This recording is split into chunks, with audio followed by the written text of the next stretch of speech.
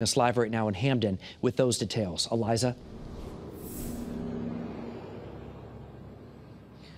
Mark Sergeant Patrick McKee was arrested and placed on administrative leave after an alleged domestic dispute with his girlfriend involving a Christmas tree.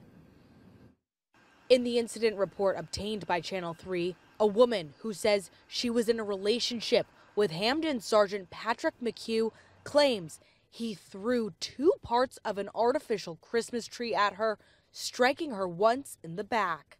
She says this happened during an argument. They lived together with McKee's 2 sons at his house in Cheshire. If you act like that in that way, I think your position as a police officer definitely needs to be come into question.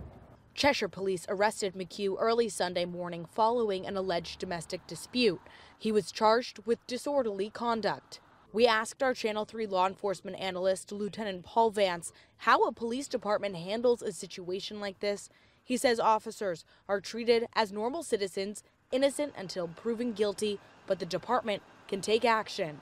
When an officer is arrested, he has more culpability because of his or her position. And by that I mean he has the culpability within the court system, but he has the culpability within his department also.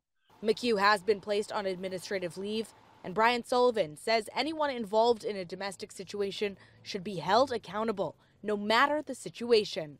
It doesn't really matter what's thrown at a person. It's still a domestic dispute in the end. So it's bad either way.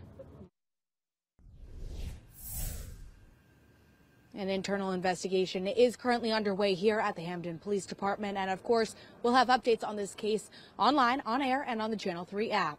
Live in Hamden tonight, Eliza Kruzinski, Channel 3 Eyewitness News.